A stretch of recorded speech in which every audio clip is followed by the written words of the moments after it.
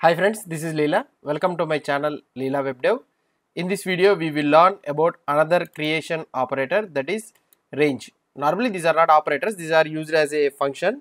So operators are nothing but what I already told you, that which are used in the pipe. So these are called as actually functions, but these are also we can call it as operators also. Why? Because so these people has given RxJS, they have given in the operators these lists. So here you will be able to see the creation operators, right? Now we are learning about this range. So this range is a function actually. So we are using as a method, not we are using in the pipe operator. Now what is this range? So what is this range? Let's try to see the definition of this one.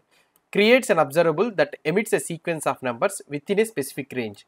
So if you want to generate the numbers with a specified range, so if you want to get the numbers out of from one place to from one number to another number means, so you can use this range. Normally if you have taken this interval function, so if I take this interval operator, what it will try to do is it will try to generate the value within specific time. So for every 1 second it will generate the value from 0, 1, 2, 3 like that, right? But this range will generate at a time all the values, it will give you at a time from particular number onwards. Okay, from particular place onwards it will try to give. So what is the definition of this one? So range, it will take 3 parameters. So first one is the start. This is a number. So start means from where it has to start, the starting number. Either it can be 10, 11, 12, something, 20, 30, 40, whatever the number you want, you can give the starting number. And the count. So total, this is not end number. So if you have given 20 means you should not give the end number. You should give the count how many numbers from 20 onwards I need to generate. So for example, if you have generated 20 comma 2 means then it will generate 20, 21. That is a count. So two numbers will be displayed. So that is a count, total number of count.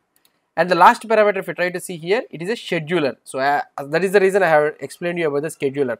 What is a scheduler? So scheduler means nothing but I can say queue scheduler, async, SAP, these type of schedulers we can give. So start, count and the scheduler. So these are the 3 parameters it will take. So default one, it will be a undefined queue scheduler, it will be, or null it will be. So count is also something like undefined only. It will generate sequential and numbers integers to generate. So start number means from where it has to start. So if you try to see here the parameters, the start, the value of the first integer, and count means option is undefined, the number of sequential integers to generate. Scheduler means the type of scheduler.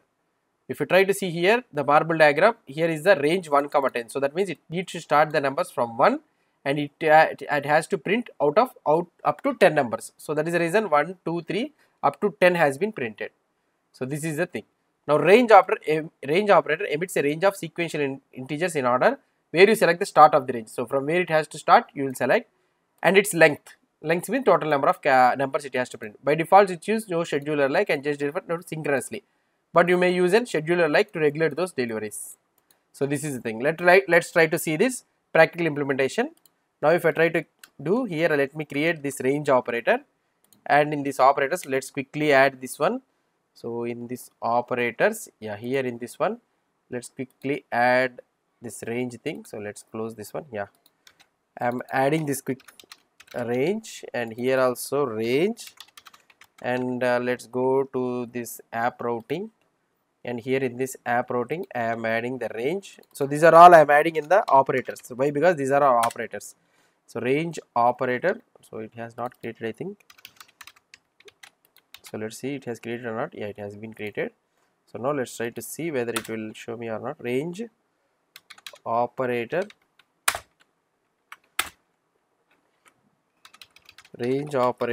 component, right? So let's try to import this range operator component at the top. So this will be range from, and I can remove these all the things.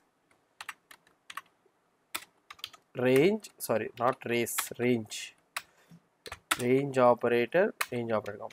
Race, you know, right? So which observable completes first, it will take that observable and it will unsubscribe to all the remaining all observables. That is the range thing.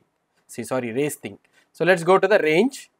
Now here let's source is equal to, I want to display the range. It should be imported from the RxJS. So I want to display the range. I want to get from 4 to 10. So from 4 onwards I need to display values. So let's subscribe to this one, source $.subscribe and if I try to print console.log of data, okay, let's try to print here. If I try to print, let's go to the operators, and bottom we will be having the range. Yeah, so automatically up to 10 it has been printed. 1 2 3 4 5 6 7 8 9 10. So from 4 to 10, so 4 to 10 means that is nothing but from 4 onwards up to 10 length. So the total count 4 up to 13. So this is the thing. So now if you want to add, you can also add the scheduler. So let's think that we add this async scheduler, or otherwise normally it is an without scheduler. I will show you first what will happen. So now if I try to do console.log,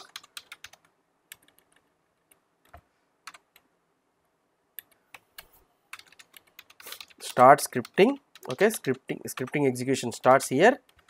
So I can console.log end scripting, and here I will do end scripting. Now if I try to print the values, what it will happen? So the script will start now. And after printing all the range values, then the script will be ended. So that means here this range operator is executing synchronously until these all operators printing has been finished only, then it will go to the next line. So this is the important thing you need to remember. So if I try to print 10,000 numbers here, now here if you try to see, so after printing all the 10,000 values only, then only see now end scripting is not executing, where it is waiting until the range is completed. Now if you try to see at the top, it will be start script. Now it will take a couple of time to complete. See, end scripting is executed now. That is the reason. So now what I will try to do is, I will try to use this. So instead of 1000, I will keep 1000 only. Instead of this one, I will use async scheduler. So what is this async scheduler will do here? It will keep this logic everything in the queue. It will execute the remaining all the things when the complete execution has been finished, then it will take the task of this range thing, and it will start printing the values. Now let's try to see what will happen. The same output. If you try to see here, now if I try to refresh it again, so it is trying to print all the 1000 values. See, but now the end scripting has not been printed. Why? Because end scripting has been printed at the top only. So it will take the task after executing all the values. Start and end scripting is completed. Then only afterwards it took the value from the task queue and executing in the stack. Okay, execution stack. So this is about the range operator. If you want to control this execution of the observer also, you can use the scheduler. So if you want to learn about the scheduler means, I have already covered this video in the previous thing. So you can take a look at that scheduler thing also. So this is about the range operator. So almost all the operators take this last parameter as the scheduler concept. So scheduler concept, the main thing is nothing but if you don't want to block the execution of this range, if the execution of this script means, then you can use the scheduler so that the observable is executed parallelly. So this is all about the range operator. Hope you understood about this range operator. If you have any doubts or any suggestions, please post the comments below to this video. And if you like this video, please do support me by subscribing to my channel. Thank you.